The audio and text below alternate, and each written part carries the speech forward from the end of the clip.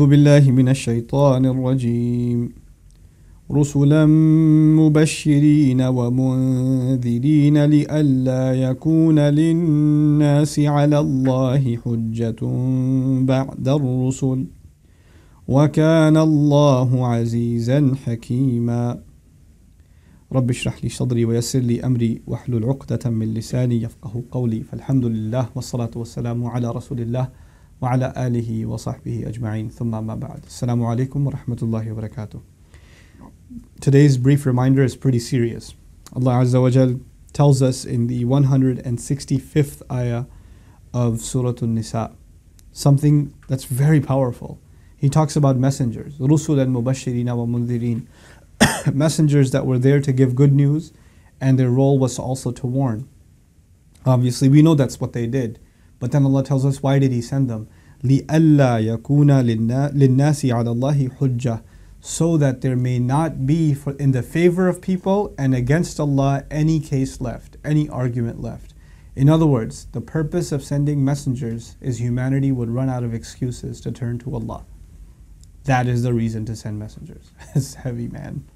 It's like Allah is saying that now that Rasulullah sallallahu alaihi wasallam, the final messenger, has been sent, humanity no longer has an excuse.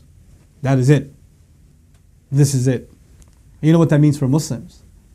That means if someone's on this planet and they don't know Muhammadur Rasulullah sallallahu alaihi wasallam, who he really is, not who he is demonized to be by some who hate him, not what he is in the media by others who don't even know who he really is, but who he really is. If they don't know him, it's on our necks, because we are carriers of the mission of Rasulullah sallallahu alaihi wasallam. But now humanity has no choice. Humanity does not have an excuse anymore. This is why messengers were sent. And if messengers were sent to their nation, then their job was to make sure everyone in their nation heard the message. And if the messenger was sent sallallahu alaihi wasallam for all people, for all nations, and he didn't reach all people, he never spoke to the people in China, he never spoke to the people in India, he never spoke to the people in Europe. His mission was limited to the Arabian Peninsula and just a little bit, just some communications to outside nations via letters. That's it. Then you know what? That responsibility, because he is still the messenger for all of humanity, which is why Allah preserved his message till the Day of Judgment. He preserved this Quran the way he did. Well, he preserved it this way so that you and I could be the messengers of the Messenger sallallahu alaihi wasallam. Humanity should have no excuse. This was the reason Allah Azza wa Jal chose messengers. And in this ayah, it is Allah directly connecting us to the mission of Rasulullah sallallahu alaihi wasallam. It's very, very heavy ayah. And so I want you to think of us, the Muslims, as people in between the messengers and the rest of humanity. On the Day of Judgment, Allah will ask His messenger, did you deliver the message? And he will say yes. Then on the Day of Judgment, Allah will ask the people, did you receive the message? And they might say no. Well, who's in between? We are. And then Allah will turn to us, the Muslims, and say, did you carry the message of your messenger? And we turn to him and say, well, we were kind of busy. We didn't really have that much time. Or we did preach in word, but our character had nothing to show for it.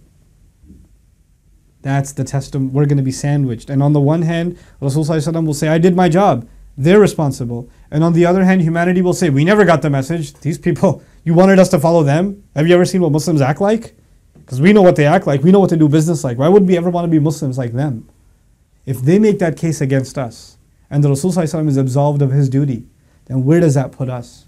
We're being sandwiched from both sides. You know, لِتَكُونُوا شُهَدَاءَ عَلَى النَّاسِ وَيَكُونَ الرَّسُولُ عَلَيْكُمْ شَهِيدًا. This is the shahada ala nas concept.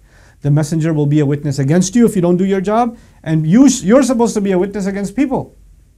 You're supposed to be able to say that we delivered the message to the people. People knew what Islam was, even if we didn't open our mouth. They knew what Islam was just because they knew the character and the ethics and the difference of, the moral code of the Muslims just by being in the proximity of Muslims.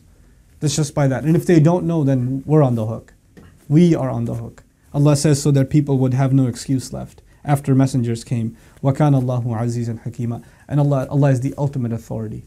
Allah has always been the ultimate authority. Allah has always been full of wisdom. Allah's wisdom was the messengers are enough. So when today people say, well, I don't have enough of a compelling reason to consider religion, the fault lies partly on them and partly on the Muslims who haven't done their job. That is something for us to really seriously think about. if we don't become carriers of this message. I'm not saying all of us go out and become preachers. That's not what I'm saying.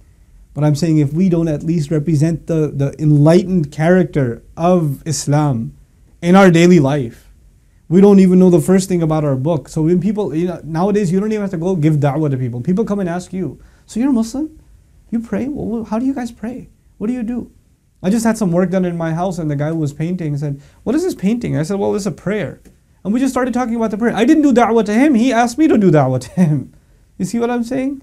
We have to, the opportunity is now there. We just have to step up to the plate. So I pray that we're able to step up to this plate, because if humanity doesn't have an excuse, then for sure by extension you and I, the people who say La ilaha illallah, the people who say Muhammadur Rasulullah sallallahu alaihi wasallam, they certainly don't have an excuse. Final note on this, رُسُلًا مُبَشِّرِينَ وَمُنذِرِينَ. So beautiful. Allah sent all messengers and He described their method. They give good news and they gave warning. What did He mention first? They give good news. We have to be bearers of good news. We don't go around telling people they're going to hell. We don't go around telling people they're doomed. That's not how you give the message of Islam. It's a message of hope. It's a message of optimism. And today, if the Muslims themselves have no optimism, they're not full of hope. A lot of Muslims I've talked to, they actually believe they're going to hell. They're not good enough for Jannah. Jannah is for really, really, really good people. That's not us. We're not making it there. If you don't even believe that yourself, how are you going to give it to anybody else? How in the world are you going to give it to anybody else? Messengers came to spread good news. First of all, internalize the good news for yourself so that you can share it with others. Barakallahu li wa lakum. Wassalamu alaikum wa rahmatullahi wa barakatuh.